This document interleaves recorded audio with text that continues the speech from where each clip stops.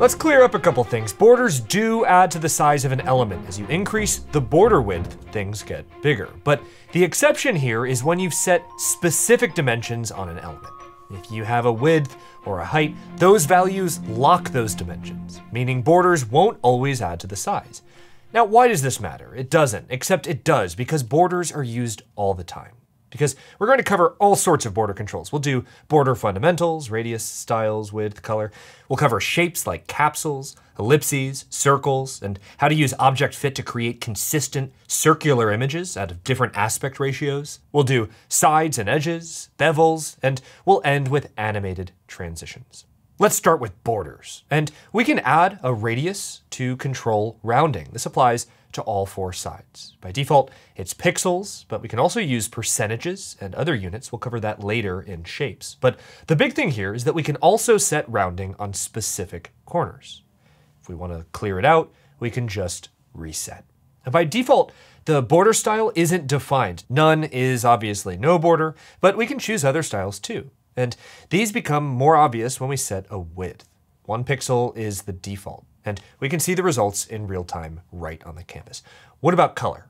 Set a color. Now the border has a color. That's border basics. Let's get into shapes. A few tricks here. For a capsule, a pill shape, all we have to do is set our radius to a larger pixel value. Since it's radius, it has to be larger than half the element's shortest dimension. If you don't want to do the math, a larger number like 500 usually works okay. For ellipses, more of an oval shape, we can use 50%. In fact, percentages are going to base themselves on the width and height of an element. But keep in mind, when you have a bunch of elements with different dimensions, ellipses can appear inconsistent. And what about circles? Well, this requires a ruler and a trip to the Large Hadron Collider at CERN. But as an alternative, you can do the same thing we did for an ellipse and use 50%. But just ensure the element you're styling has a width equal to its height. They need to be the same. So then how do you make an image circular? Well, we can select this image, which is square, and set its radius to 50%. But what about this one? What about this image?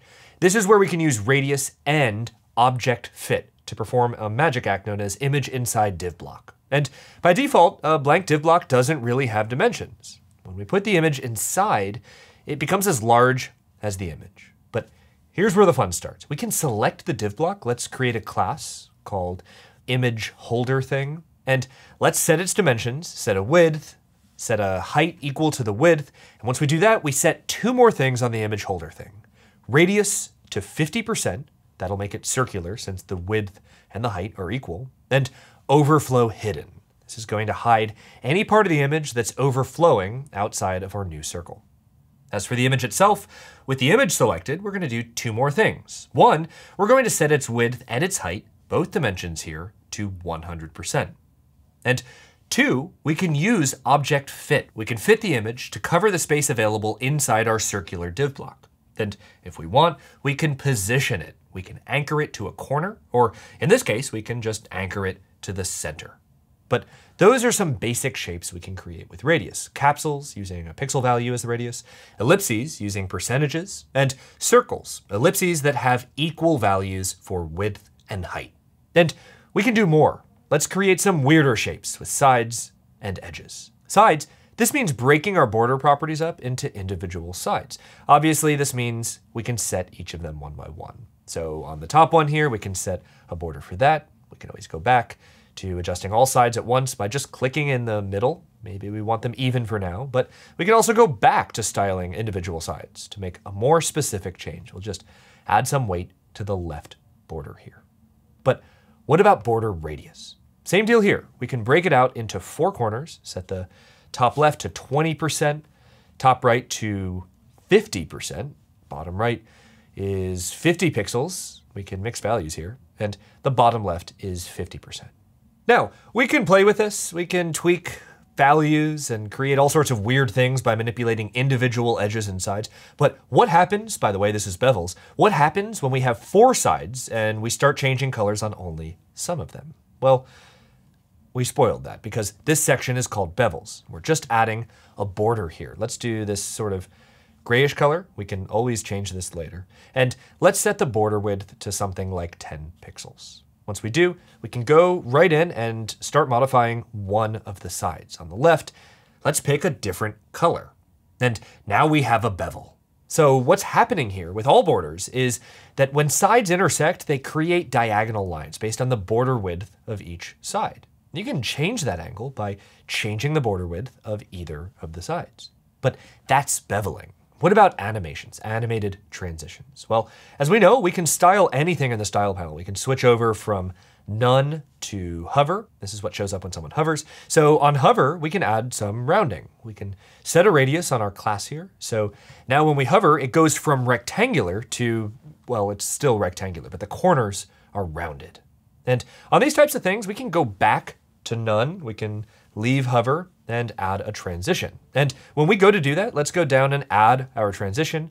We have to select the property that's changing.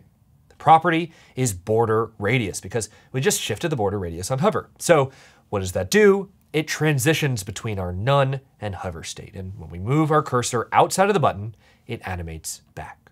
But it's not just hover. In fact, we can go back over. Let's go into our hover state and remove the property. Let's go in and reset the property altogether. Instead, let's go over to pressed, our pressed state.